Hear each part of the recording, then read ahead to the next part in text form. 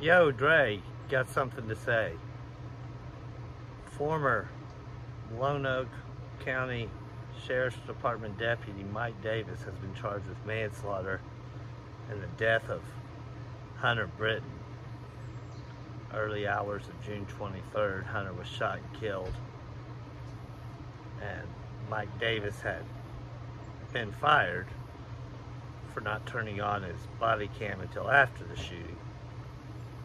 While Special Prosecutor Jeff Phillips, he was brought in, he was a prosecutor from neighboring Franklin, Johnson, and Polk County. He was brought into Lone Oak County to handle the state police's investigation. And affidavits, you could hear gasps and cries of "Thank you, Jesus" from the crowd when Prosecutor Phillips announced that there was a warrant out for his arrest.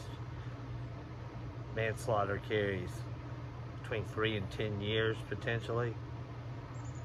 It's a Class C felony. I have made a lot of videos about the Hunter Brittain situation. Hunter Brittain. I've said all along I thought this was a good opportunity for change and progress. Hunter is white,